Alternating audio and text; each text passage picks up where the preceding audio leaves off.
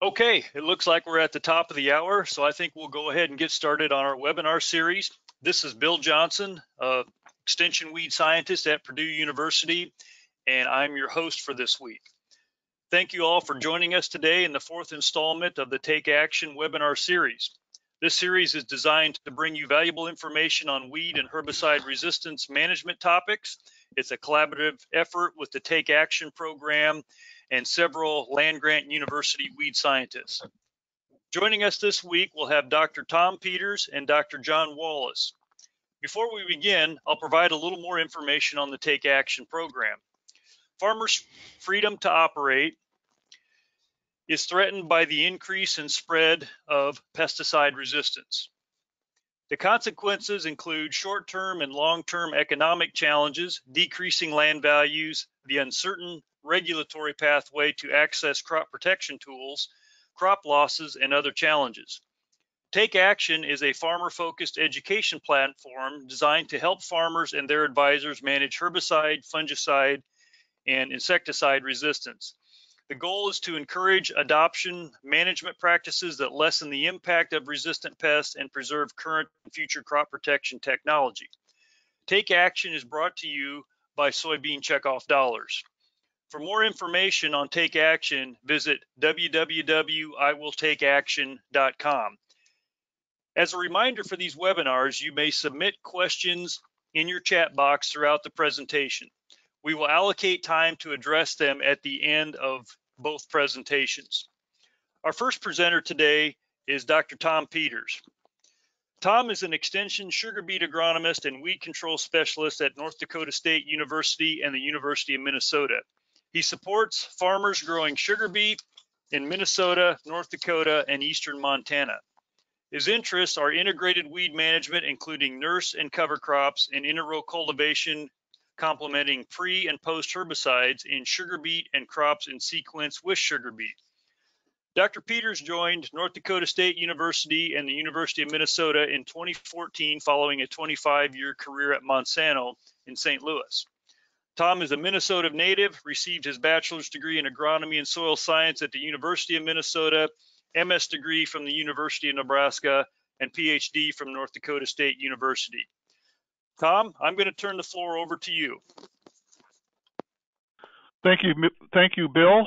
I'm calling, as Bill indicated, from balmy Fargo, North Dakota, where I don't see any sign of spring yet as I look out of my window. So I want to elaborate a little bit more on sugar beet before we get started. Sugar beet is grown on approximately 1.1 million acres in the United States, so I would consider it a small acres crop. Likewise, the area of sugar beet production is in a few regions within the United States. So I'm fortunate to work in the largest sugar beet growing region.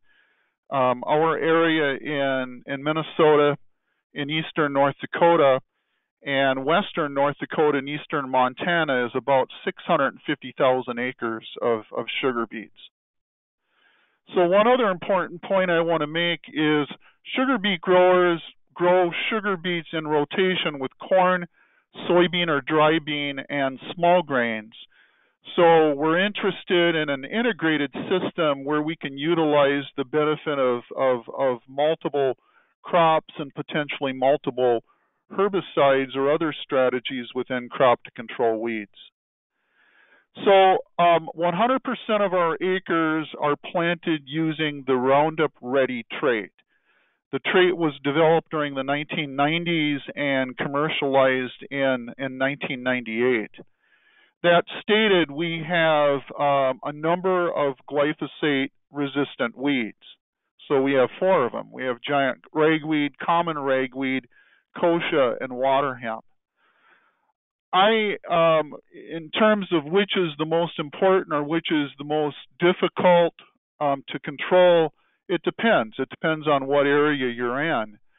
But approximately 50% of our growers would state that pigweed, and most of the time water hemp, is their most important weed threat in sugar beets. And by the way, in our area, we do not have any Palmer amaranth yet. So our pigweed challenges are primarily water hemp with some acres, not a lot of acres, of red root pigweed. Our weed control strategy is to use a layered residual program.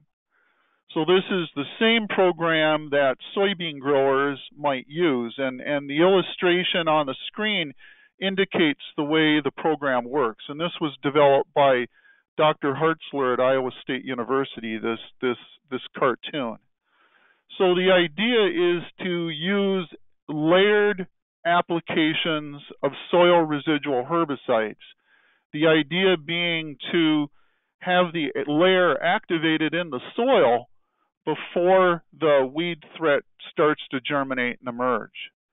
And then at the end of the season or before canopy closure, to use a post-emergence herbicide to finish off or to close and eliminate any weeds that have emerged.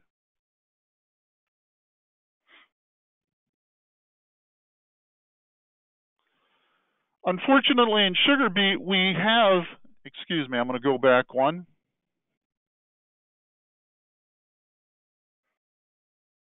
Bill, can we go back one more slide? Can we go backwards?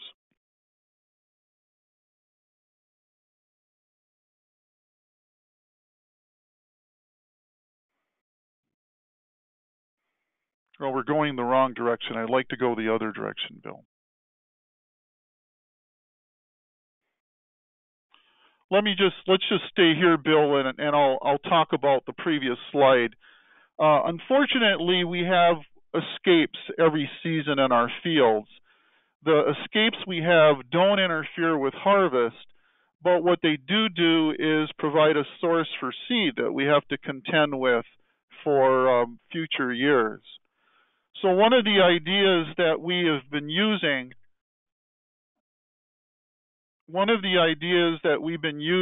to control weeds is the use of the electric discharge system. And this isn't a new idea at all. It's an idea that was developed during the 1980s. The idea is to generate electricity from the tractor itself and then to transfer that electricity to a copper bar. In this case, the bar is located on the back of the unit. So as the tractor moves through the field, the bar will contact different weed species. So the idea being for the weeds to be above the crop of interest. When the weeds touch the bar containing the electricity transfers into the plant, and it heats the plant. So I'm not exactly sure how much temperature change occurs, but there is enough temperature change to burst vascular bundles, and what we see is an immediate wilting phenotype in the field. This equipment was developed during the 1980s. It was developed in Grand Forks County, North Dakota, and it was widespread for about 10 years' time. What we found with the equipment, though, is it was not very reliable. There was a lot of challenges with equipment maintenance, and we also had challenges with safety. You know, we're using high voltage electricity, and there were some challenges with that. So in terms of weed control, it depended. So if on species that had a main central stem, we had very good control. However, on grass species or species that were highly branched, we had less control. This is data that Dr. Dexter developed during the early 1980s to illustrate that point. This is an example of the weed control that we saw. These are slides that I had digitized, so sorry for the quality of the image. One of the things that you'll see in the image is and I'm starting on the upper left-hand side. A plant with a main stem was the easiest to control. On the picture on the right-hand side, it's kochia control. Kochia is a highly branched plant, and you can see that control was not as good in this situation. And part of that is due to the density, and the second is related to the biology of the weed itself. So like any equipment that's running in a heavy infestation, the generation equipment would run at a faster rate, and it would be common for the equipment to overheat and then not work properly. And I think that's indicative of what you see in the picture. Next slide, Bill.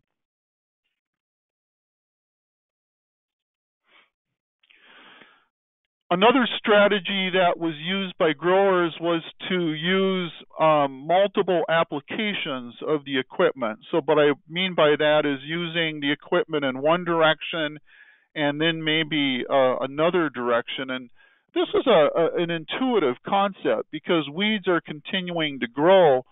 So the data would indicate that multiple passes of the equipment through the field gave better control than a single pass. Next slide.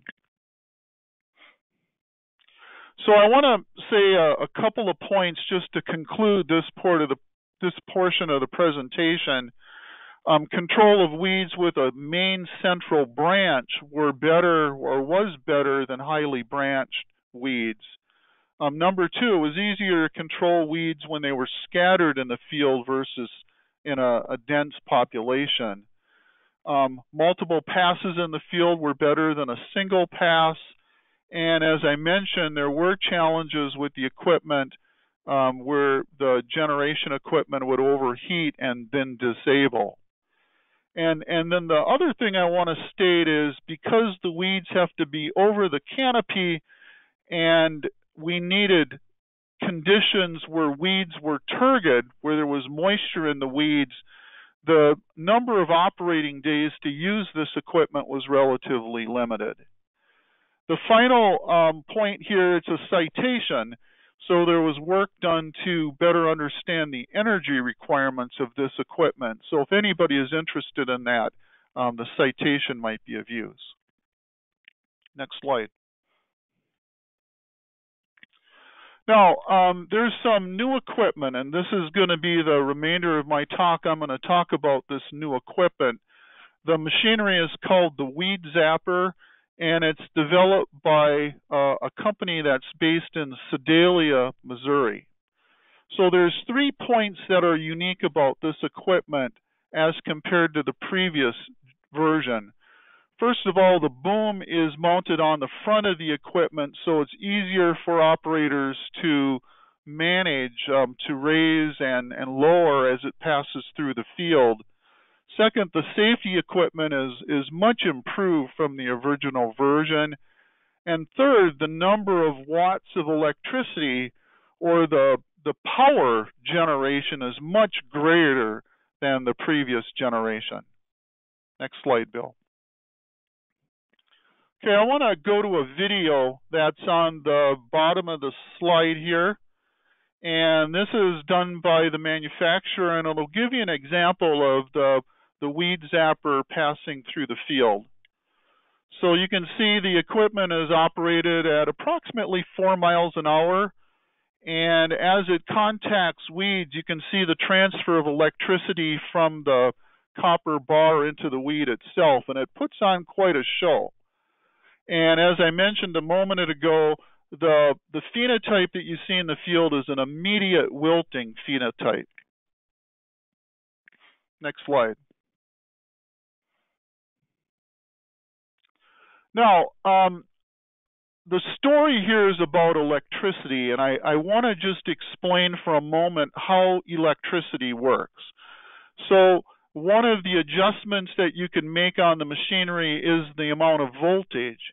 So think of voltage as the force.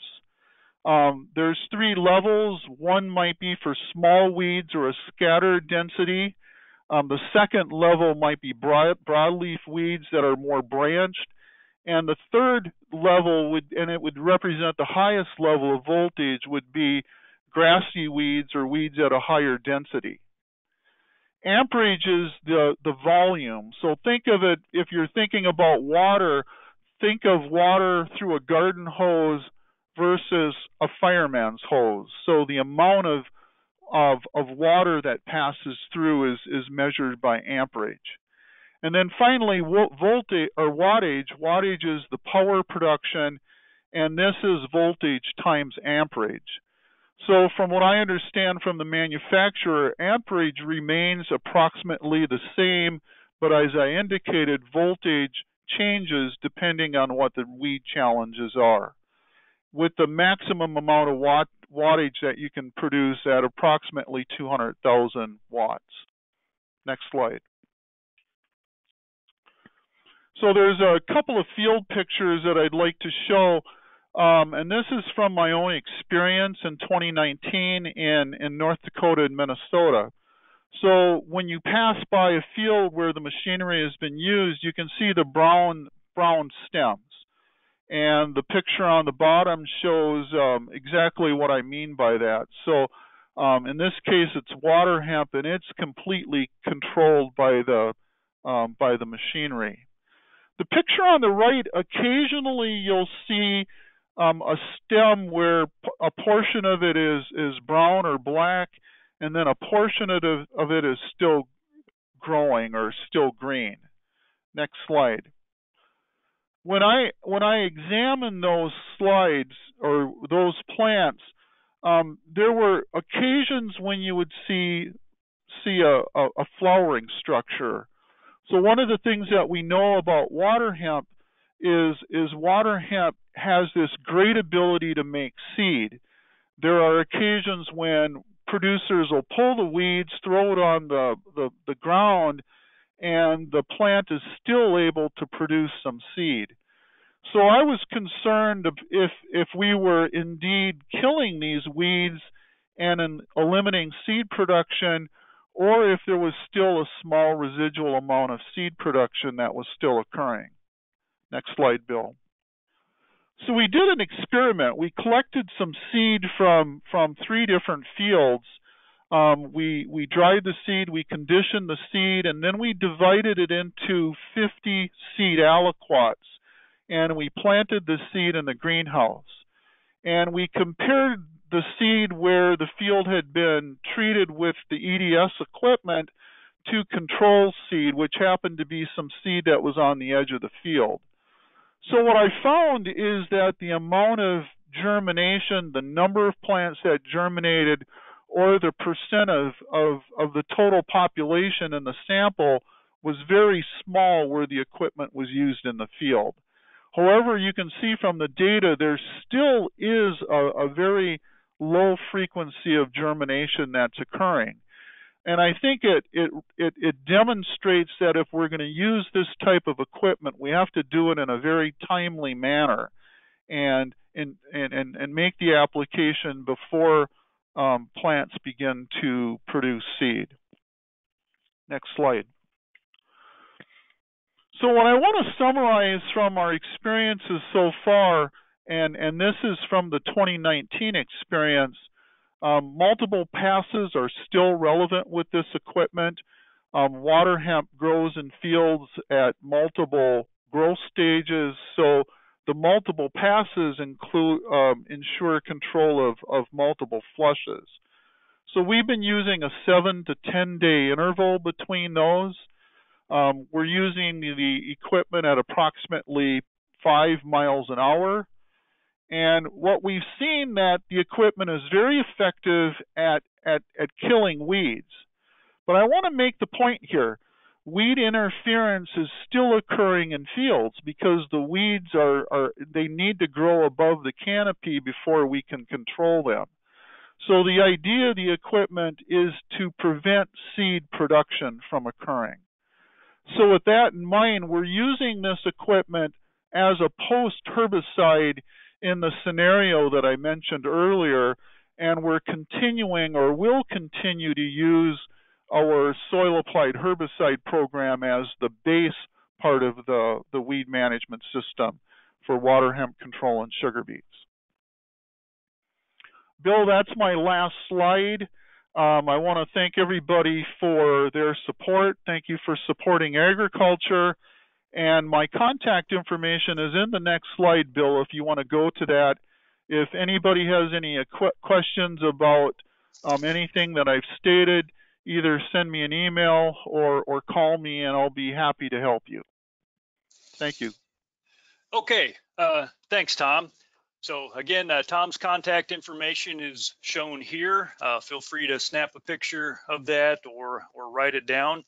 And we'll get ready for our next speaker. Our next speaker is Dr. John Wallace.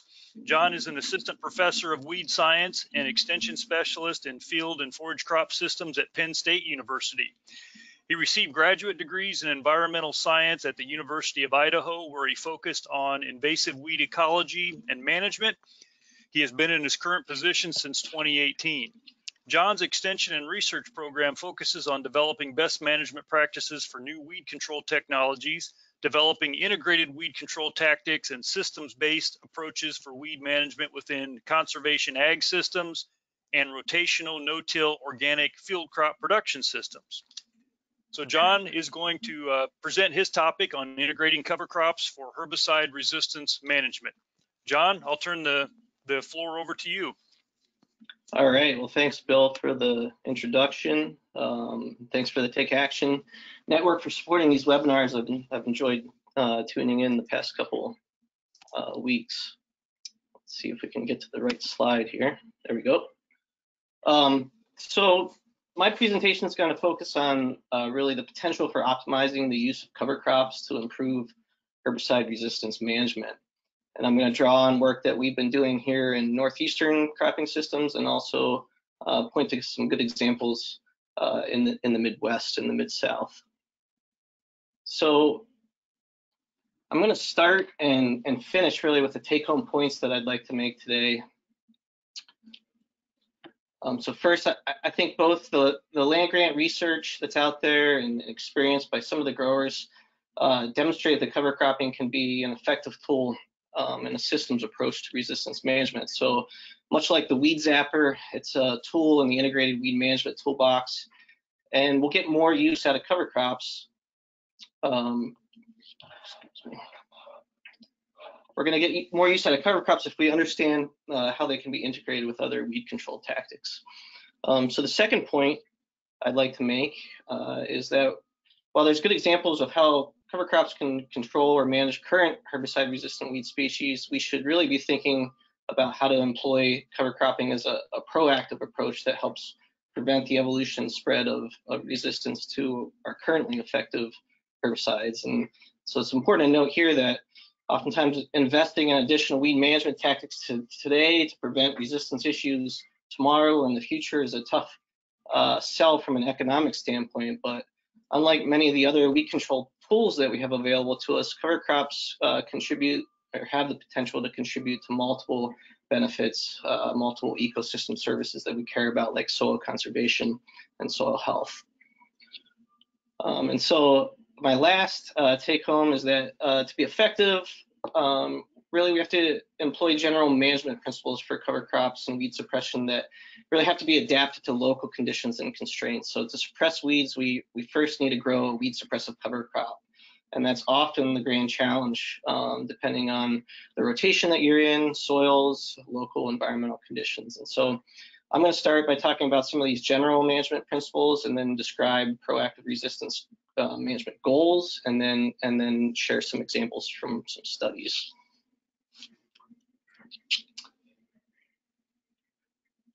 So we know that both living cover crops and cover crop mulches that are left on the surface can suppress weeds due to a number of different competitive interactions that influence weed seed dormancy, germination, as well as seedling establishment.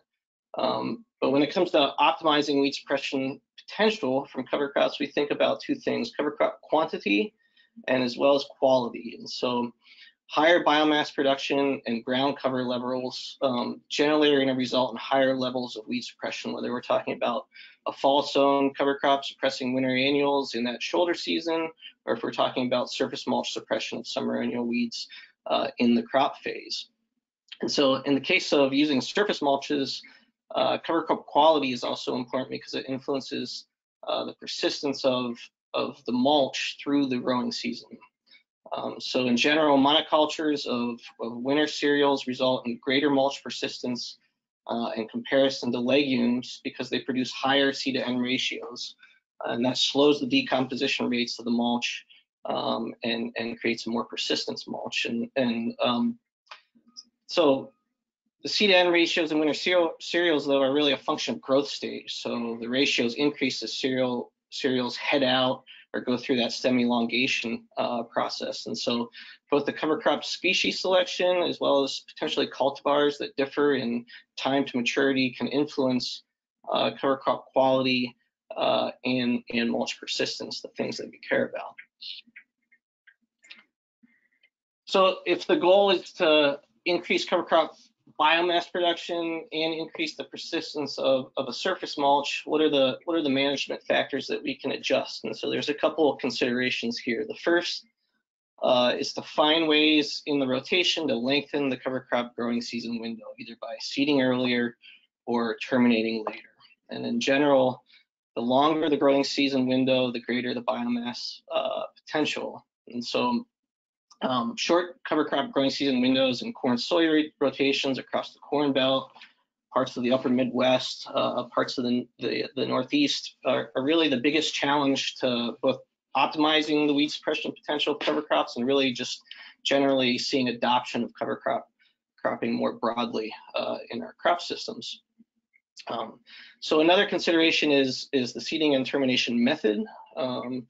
So that can influence the weed suppression potential. In general, drilling a cover crop is going to probably improve establishment rates relative to broadcast seeding methods. We also think that in the mulch system, roll crimping cover crops is going to likely improve the early season weed suppression potential relative to leaving that cover standing. And so the last consideration is cover crop species selection. So establishing cover crops after late harvested grain crops typically is going to limit the number of species that we have available, and we rely pretty heavily on those few winter cereals in that cover cropping window, like cereal rye or winter wheat or triticale. And so while there's interest and a lot of support for using cover crop mixtures to achieve kind of multiple management objectives or ecosystem services, recent research has really demonstrated that using a good weed suppressive monoculture like cereal rye is going to result in equal or higher weed suppression levels than a lot of the mixtures. I want to add a couple more notes on the use of winter cereals like cereal rye. So I know my personal experience in my research, and I think a host of studies pretty consistently demonstrate that soil and environment factors are oftentimes a larger driver of rye biomass potential relative to other management tactics like seeding rates. So there's a couple of considerations there. Certainly, fall planting date matters. We consistently hear from kind of our leading edge cover croppers or avid cover croppers in the Northeast that their MO is to chase the combine out of the field with a drill full of cover crops. And so every day matters in the fall. But in our region, in our weather patterns, delaying a cover crop termination by 10 to 14 days in spring, so maybe from early April to May, can often make up for about a 3 to 4 week difference in fall planting dates when it comes to biomass production. And then the last thing is the other factor that may go unnoticed oftentimes is the residual nitrogen availability in the fall. So the previous crop in the rotation and the fertility source is going to influence the biomass potential. So here in the Northeast, in dairy systems, our manured soils oftentimes have a higher pool of residual N at the end of a crop that's going to help realize the biomass potential of a winter cereal. And that might not be the case in other regions and production systems that are relying on synthetic inputs or precision nitrogen management. So this picture set does a nice job, I think, of illustrating the interaction between management tactics like species selection and then soil environment factors. So the columns are different species of cover crops seeded in mid-September, and across the rows you have a lower fertility N situation in the top row, a higher N fertility scenario in the bottom row. And so if cover cropping, or if our goal is to maximize biomass production and ground cover, you can see that we're only achieving good biomass production and really high levels of ground cover in those higher nitrogen fertility systems. But certainly species selection does make a difference as far as getting those weed suppressive cover crops. Okay, so there's also a couple general rules of thumb when we consider how different weed species respond to cover cropping strategies. So generally, we think that grasses establish more successfully in mulch residues than broadleafs, but beyond these taxonomic differences, things like dormancy factors, germination cues, and even the size of the seed or the seed mass are important factors. So weed suppression potential of cover crop mulches is generally higher with small seeded species that germinate in response or are sensitive to changes in like quality or quantity. And so mulches can dramatically reduce like quantity or quality. Whereas larger seeded species are more likely to be insensitive to like conditions when it comes to germination. And they also have higher energy reserves to really grow through that mulch and get established. So the other major factor that influences weed suppression potential of cover crops is probably weed emergence timing. So in general, weed species that with peak germination periods that either overlap with the cover crop growing season window in the spring or the autumn, or have peak levels of germination that co-occur with when we have the greatest levels of cover crop mulch on the surface, are going to be more vulnerable to those cover crops. And so weed species with long germination periods or with later germination periods in the crop season, which is certainly the case for things like Palmer amaranth and water hemp, are probably going to be more challenging to control at high levels with things like a cover crop surface mulch. So these figures, I think, do a nice job of illustrating how weed species responses differ as a function of both quantity and quality. So on the left panel, we have total weed biomass on the y-axis, which is broken down by species, so pigweed, foxtail, and ragweed. On the x-axis, we have 3 cereal rye termination dates from late April to early May, which is about the time that we're planting soybean or corn in Pennsylvania, and the corresponding rye biomass at termination. And so delaying termination by about 3 weeks in this study increased the total biomass production by about 50%, and it also reduced total weed biomass in the cash crop by about 60%.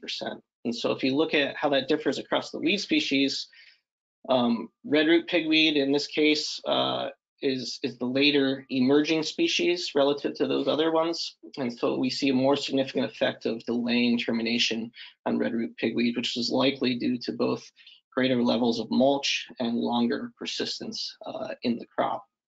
The right panel, we have total weed biomass in the y-axis and different seeded ratios of cereal rye and hairy vetch on the x-axis. And so what stands out here is that we see a spike in weed biomass in the pure hairy vetch monoculture. And so why is that? It's likely due to less persistence of the legume, so it breaks down or decomposes quicker, and so the mulch doesn't last as long. And then probably greater nitrogen availability or greater mineralization of nitrogen from that cover crop potentially helps stimulate weeds like pigweed that are sensitive to things like soil nitrates. Okay, so I want to transition here and now lay out what I see as some tangible goals for kind of employing cover crops as a proactive resistance management tool. in really a herbicide-based system. And so the first goal I would suggest is that we could be employing cover crops that, due to their competitive interactions, reduces the size of emerged weed populations at the time of post-herbicide applications, which would have the effect of reducing the intensity of selection pressure on our currently effective post-herbicides. Another tangible goal is to employ cover crops in a manner that lengthen application windows for effective control with post-herbicides. So due to competitive interactions from the cover crop, if we're spraying smaller weeds more consistently, we're not exposing those weed populations to sublethal doses of herbicides, which has been linked to kind of creeping resistance in some cases. And so the last goal is, which I think is probably more challenging in many scenarios, is to potentially intensify cover crop management in ways that permit reductions in herbicide inputs, whether it be the number of passes or the number of AIs, which could help us to more effectively diversify or rotate modes of action across crop rotations. All right, so let's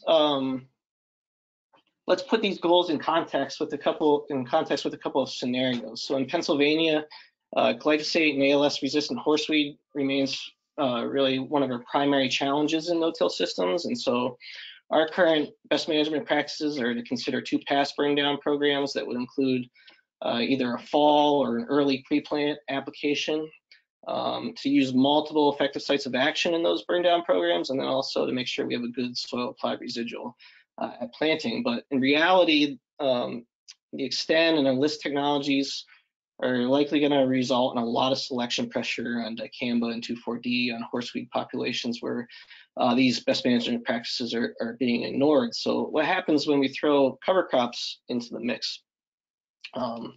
So fall sown cover crops overlap with at least 2 of those 3 critical horseweed emergence periods that we commonly see, so in the fall or early spring.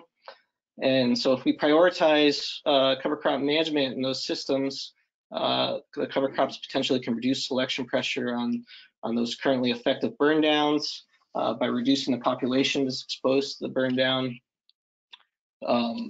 We can also potentially lengthen the window for effective pre-plant burn downs by reducing fall recruitment rates and spring growth rates of horseweed. And if we use cover crops effectively, we could potentially even eliminate the need for those 2 pass burn down programs. So, so we've been asking these types of questions in our work in Pennsylvania in the past couple of years, and these figures kind of summarize our earliest work on horseweed and cover crops. So we were looking at cover cropping strategies using seeding dates in this study that would be typical for after corn silage or small grains, so it's a little bit longer of a cover crop growing season window. So we have more species available to us in this context. And the left panel shows the different cover crop species and their seeding rates based on pounds per acre. The x-axis shows the percent horseweed population decline in early May at the time of a pre-plant burn down application relative to a fallow control. And so you can see that across those cover crops that we looked at, we were getting about 45 to 90% suppression of horseweed at the time of a pre-plant burn down, and that cereal rye was really the most suppressive cover crop that we had in those treatments. But when we did take species out of the equation and just looked at performance, what we found was that fall biomass production as well as fall ground cover were really the best predictors of horseweed suppression. So the right panel shows the distribution of horseweed rosette sizes within the cover crop treatments at the time of a pre-plant burn down. So here I'm just showing the fallow control in the top row compared to cereal rye across 2 different years. And what you can see is that in the cereal rye cover crop, we're not just reducing the population densities, we're also constraining the size of those individuals. So we're targeting smaller horseweed plants with our burn down applications when we've integrated cereal rye.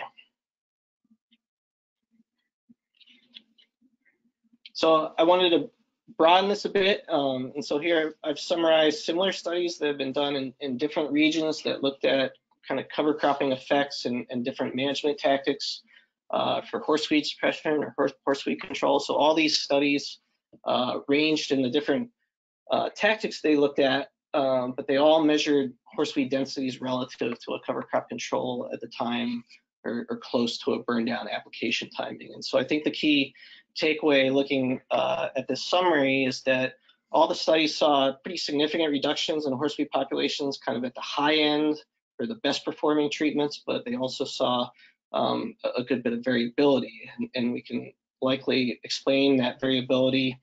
It's probably a function of either inconsistent performance of certain cover cropping tactics or even the same cover cropping tactic not performing consistently across years or different soil environments.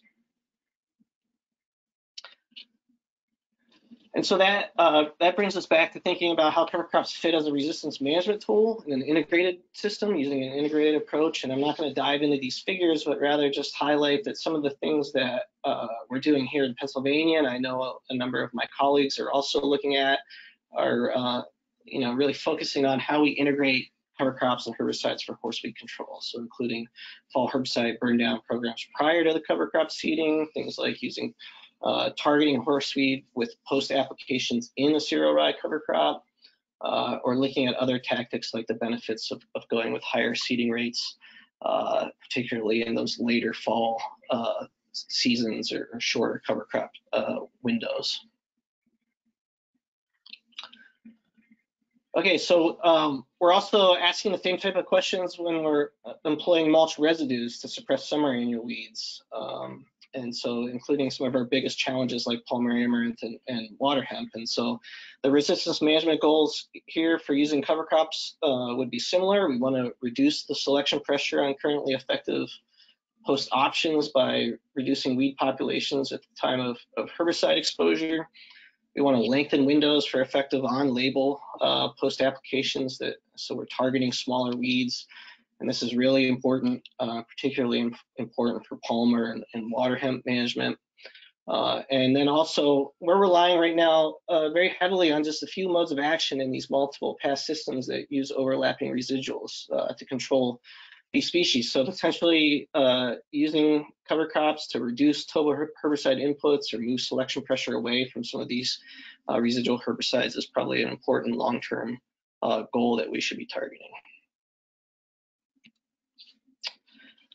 So I'm just going to lean on a couple good studies from the Midwest and Mid-South here that focused on integrating cover crops and herbicide programs to manage palmer and water hemp. So the first study, which our hosts Mark and Bill led with a number of extension weed scientists in the Midwest and Mid-South, was really focused on integrating cereal rye or other cover crops with herbicide programs.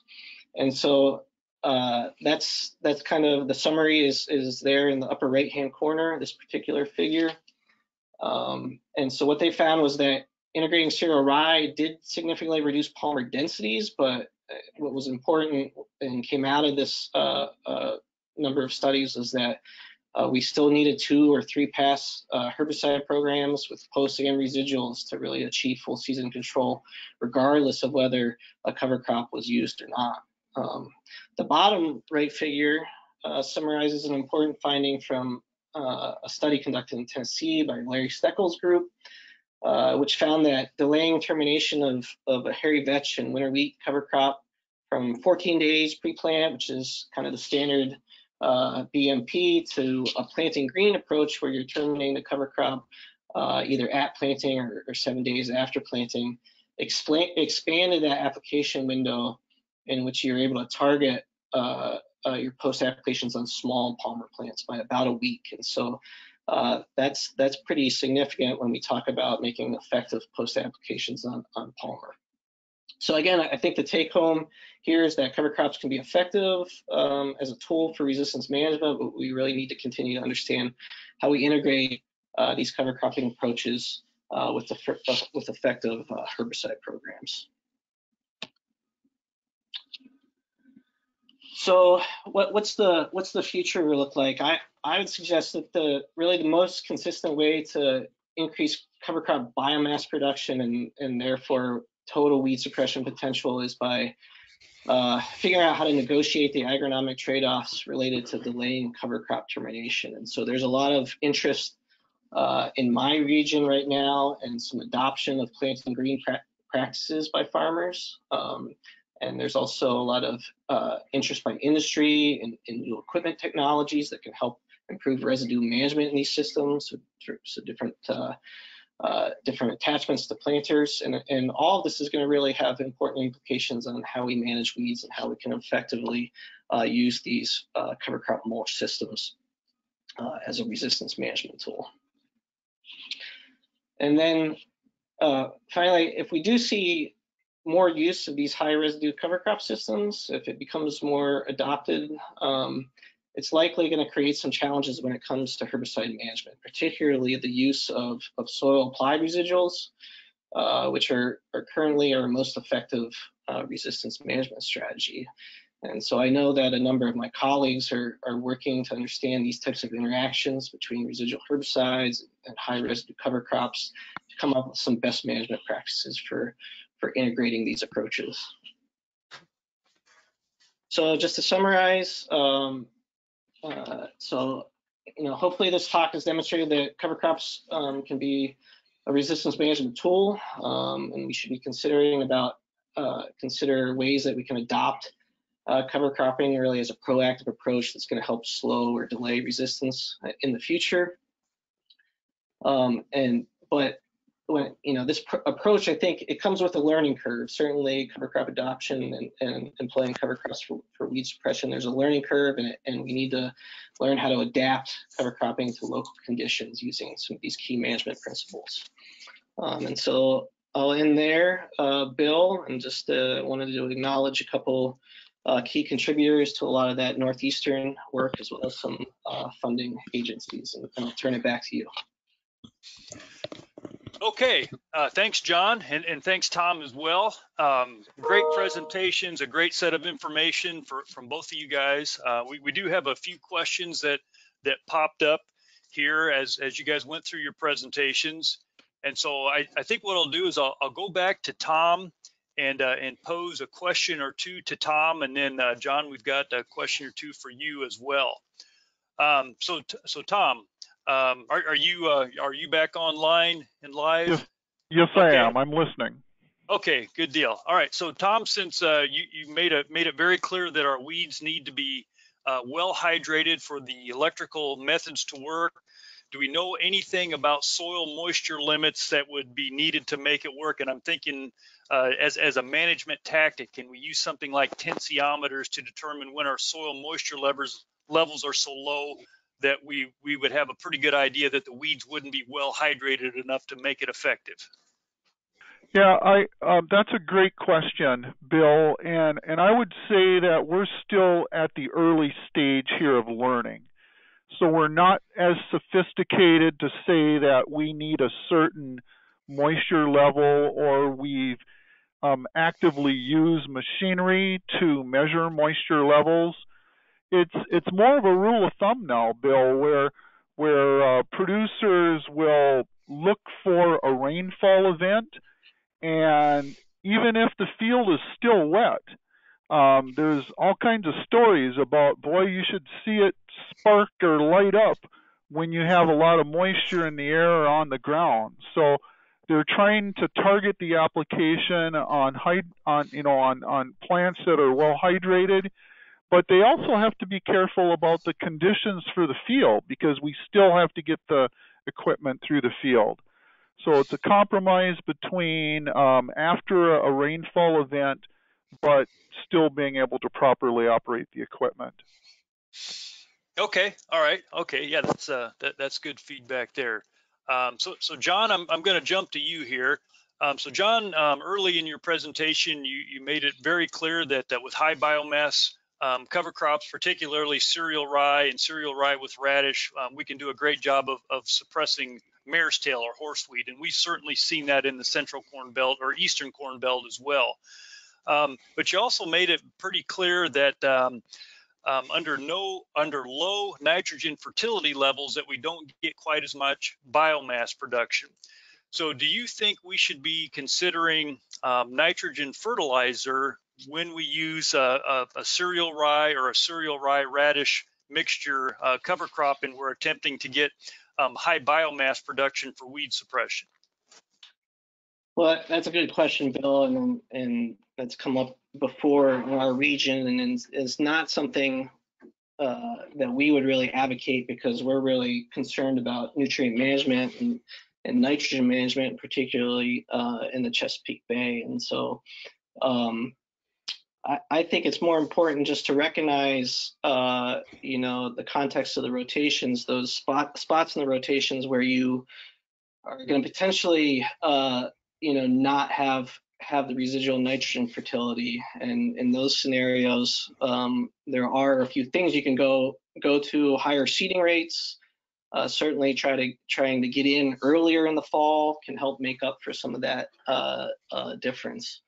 I think the other thing is that's fairly particular to horse weeds. So we have a lot of fall emergence, and some spring emergence in our region. And so the quicker that we can get ground cover in the fall, the better off we're going to be. And so that's where we see the nitrogen fertility come in as an important factor. But you can, if you're thinking about growing a big cover crop, to use it as a mulch in a kind of a rolled system, perhaps the total amount of ground cover that you're getting in the fall might not be as big of a deal. Okay, all right. Tom, I'm going to jump back to you. Tom, you might have mentioned this in your presentation, but could you refresh our memory if you didn't mention it? How many acres per hour can be covered with the newer electricity unit? That's an excellent question, and I wish I could have said that I stated it and you missed it. I didn't state it, Bill, so I'm going to state it now. So the business model that some of the producers are using is 20 acres an hour. Okay? They want to get over 20 acres an hour, and they believe that they have to travel between 4 and 5 miles an hour to accomplish that. Now you could say, well, why not just drive 7 miles an hour? You can do more acres. And I want to state it again that when you're touching weeds, you're actively using power, and that is creating, it's generating heat, it's potentially fatiguing the equipment, and I think there's a compromise that we've learned here between managing the temperature of the equipment and also effectively using the equipment in the field. And I might add that on the Weed Zapper equipment, there is a display in the cab where you can measure generator temperature, voltage, amps, and wattage on the go. So you're able to see what's occurring as you operate the equipment. Okay, all right. So John, I've got another question for you. So again, very clear message that horseweed suppression with high biomass crops is very effective. If we can get biomass production out of broadleaf crops, if we can get just as much biomass production out of broadleaf cover crops as we can with grass cover crops, do you think that the horseweed suppression would be similar? Well, so I in our work, the one broadleaf that we saw provided really high levels of horseweed suppression was forage radish, and so we were actually able to dial back the CR rye seeding rates when we had radish in the mix, and achieve similar levels of suppression. There's a couple of trade-offs there because forage radish winter kills in our region. I've also gone away from forage radish because my colleague in entomology has demonstrated that slugs really like forage radish, so that can be a problem later the next spring. And the other broadleafs, the legumes that you might try, they're slow starters, so they don't things like hairy vetch really come on in late spring, and we don't get a lot of biomass production in the fall. And so I think with horseweed, it probably depends on if you're getting the biggest slug of horseweed coming up in spring and early into the cash crop growing season. And I think having those, having a legume in the mix, there might be a benefit. But in our region where it's the biggest slug is in the fall, we want to have the best fall performers, which are typically the winter cereals. Okay, all right, thank you. Okay, I think that's all the questions that we have for now. So this wraps up today's presentation. A recording of this webinar will be available on the Take Action website within 1 week. Join us next Thursday, for another webinar. Dr. Young and myself will be discussing a couple of different topics. Dr. Young will be discussing drift reduction agents, key considerations for pre-plant and burn down herbicides, and volunteer corn control will be the topics that I'll be hitting on. So again, look for an announcement on Twitter and various social media outlets, and we look forward to talking to you guys again next week.